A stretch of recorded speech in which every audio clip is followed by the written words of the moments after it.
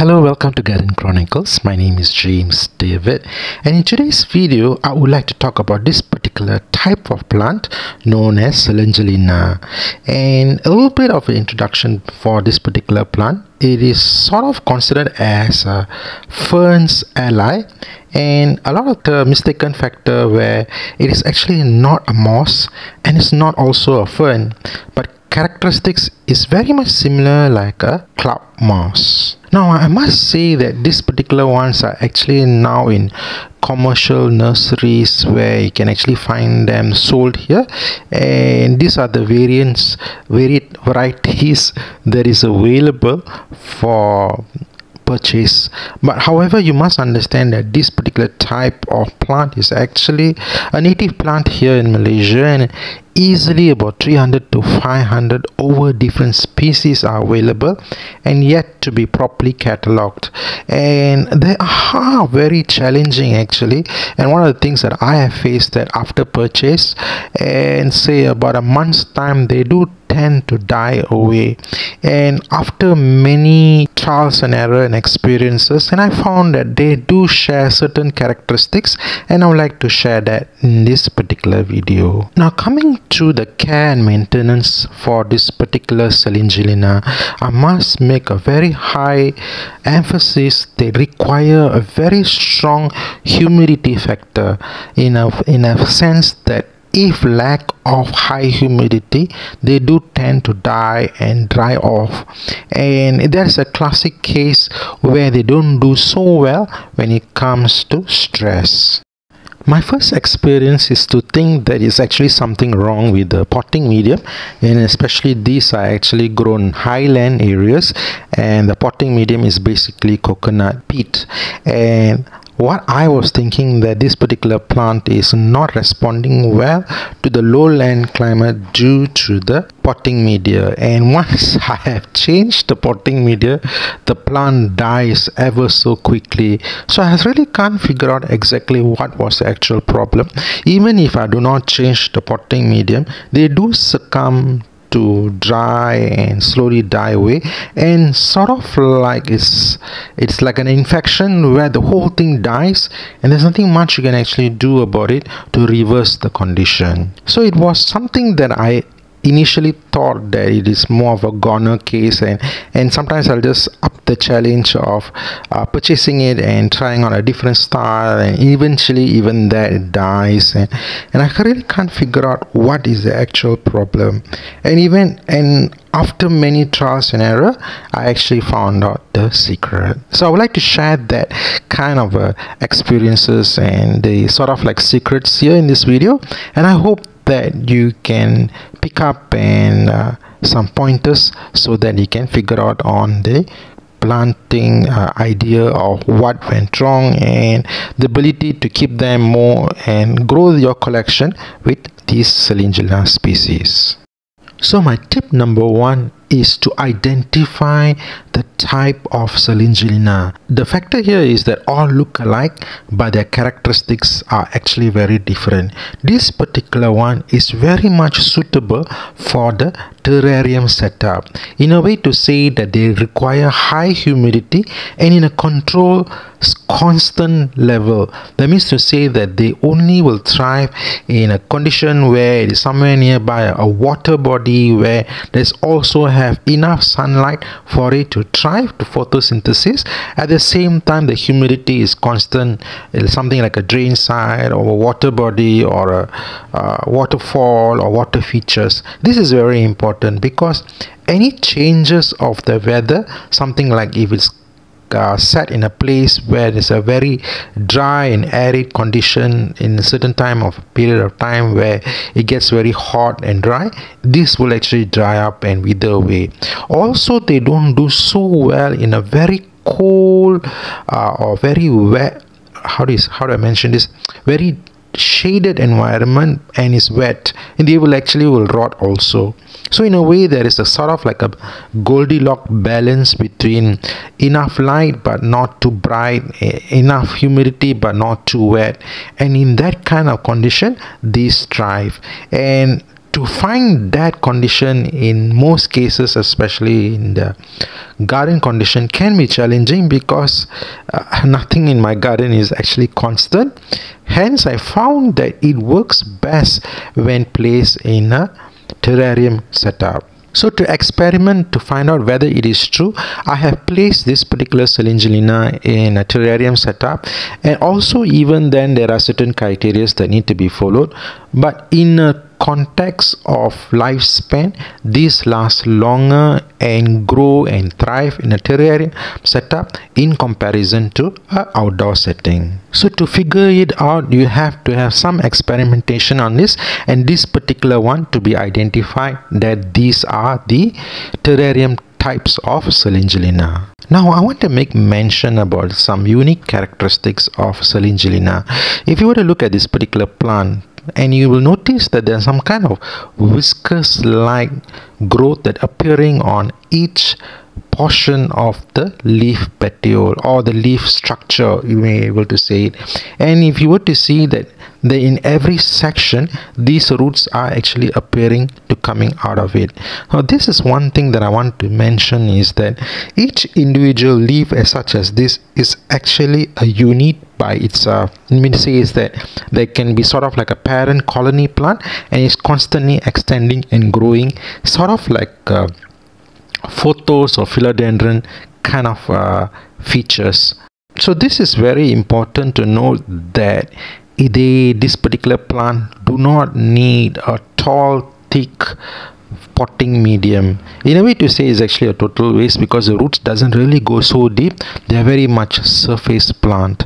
So if you want to grow them, and let's say your garden condition is actually suitable for this particular plant, grow them in a way that they are in a flat type of potting rather than deep potting medium. And one of the plus points of this is that if you were to grow these in a terrarium, you will actually find these roots are very much networking and grow more vigorously against terrarium surface, especially the glass or anything that is on that surface. These particular roots seems to thrive in that kind of condition.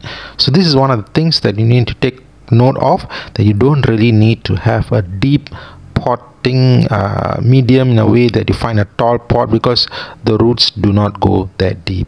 Now I have mentioned about different types of Selaginella.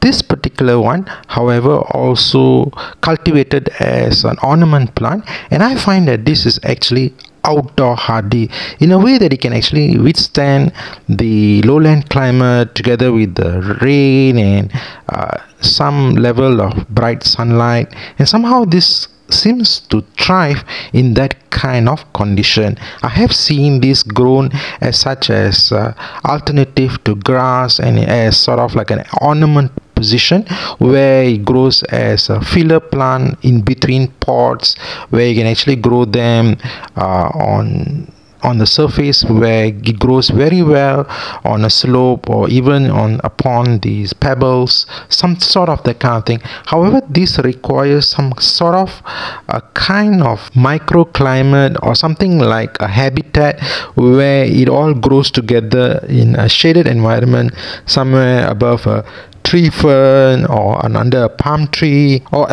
even under a heavy canopy. It doesn't really do so much or so well in open, direct, bright sunlight. But however, in comparison to the earlier type of Selaginella, this particular one, the big leaf type, seems to weather the storm and a little bit more hardier compared to the sensitive types.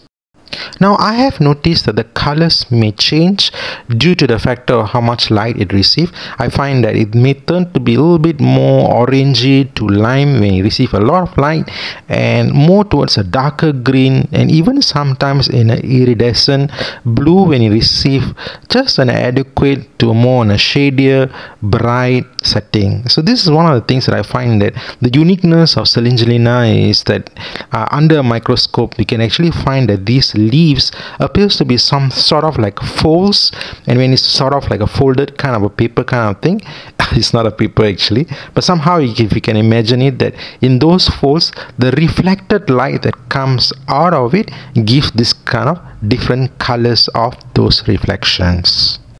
Now I must say that one of the unique factors is that once this particular plant has found its home and is thriving, there's nothing much to be worried about. You can actually consider that it has found itself in a stable environment that it can grow very well. Here in this setup, I actually growing them in hydroponic setting, where it's actually growing alongside with acacias and begonias, and I find that they somehow requires to be in a constant moist environment where it doesn't dry out. And one of the things that I find that what succumbs them to totally dry out is when they do not get enough watering on them. So this is very much closer to an aquatic kind of type of plant where watering is constantly needed. So let's say if you are going for a long holiday trip and you forgot to water, this is not the plant for you to cultivate in your garden space.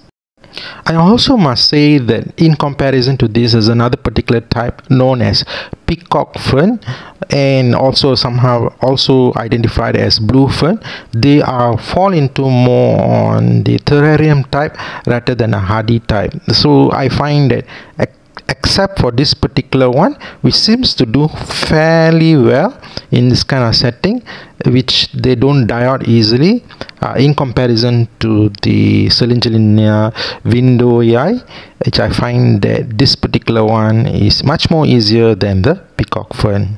Now I want to show to you in the condition of the same type of Selaginella, which I have actually cultivated in my indoor space where I get reflected light, not so hot, and sort of like not so humid, but in a way adequate to handle the weather very well. And I find that this particular one seems to die away within 2 to 3 months time. So I find that lacking high humidity can even cause them to die. So this is the thing that I want to make mention, that even though you can actually grow them together with philodendron or monstera, thinking that they have enough humidity, but this particular plant do not do so well even though it has adequate humidity in an indoor setting. The pictures here, if you were to notice, that these are the types of Selaginellas that I managed to cultivate in my garden setting, more an experimental factor where it did well for some time.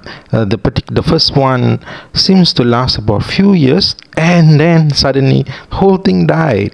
So this, I can actually tell you that Selaginella is not forgivable. So if something goes wrong, they don't seem to recover from stress easily. And the other one also seems to does the same thing, that it was growing fine for a few months, and then suddenly I noticed that at the side of the stem, the main stem, the whole thing started to rot.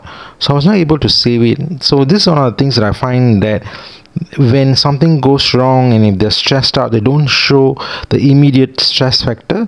They seems to die immediately, and there's nothing much you can do to save it. Now all those were the ones that actually are more on the context of outdoor setting, where it's open to rain and sun, and the more on the open garden space. Now what I have managed to do here is that I've actually placed them in a terrarium setting, and I find that they are very much stable and able to thrive in this kind of condition. One of the factors that I want to make mention here is that they still do require some element of sunlight to be on them, and of course I also seen that some are grown using a grow light, but this is not so sophisticated type. We actually just use a kind of a container which is very much clear and easy, and also I've used the types where the top cover is also clear, and occasionally I will open it to let the air flow to go in, otherwise the whole thing will be more fall into the humidity factor, and the whole thing will condensation will take place, and it's quite heavy on that. So off and on I'll just open it up and let some air to go in and filter it out, and that's about that. But however, I find that in this setup, one of the plus point here is that I don't really have to worry about watering, and there is no rot taking place. And the best part here is that they tend to be stabilized and healthy growing. Also, in another factor of trial and error, I find that overly growing them in a small container can have a reverse effect where the whole thing can actually rot. So just keeping them enough for them to grow but not to overgrow. So after experimenting and I find that they are happy with it and they start to grow, I also use a little bit more of moss and a little bit of few of different types of ferns, and more on experimenting and figuring it out, and I find that they're actually very happy. So this is basically more, as I mentioned, experimental. The main key factor is to have a little bit, at least about an inch or half inch of a drainage place where I use a lot of pebbles at the bottom and just enough to see the level of water underneath it. So once that water is evaporated, I'll just fill it up, just half of that, so just to keep the whole place, it has this water cycle kind of thing, especially when it comes to terrarium. Now I will do a DIY and more on a clear instruction of how to do a terrarium in this kind of setup. But basically here, if I were to mention to you, the element of medium that is being used is actually pebbles at the bottom, followed by kind of a film kind of thing. It's actually used a kind of a cotton fiber to hold whatever of the top medium from falling down into the pebbles, and the other top factor of what was it, the first level is more of compost followed by sand, and just tucking in all the Selaginellas around the terrarium and a little bit of deco with moss and ferns, and that's about that. And with the bright light, indirect light, and these particular terrariums and plants within it have been thriving very well in my garden space.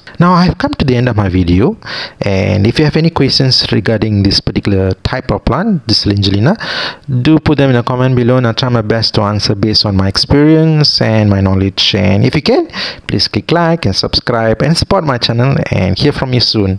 Have a nice day, take care, and bye.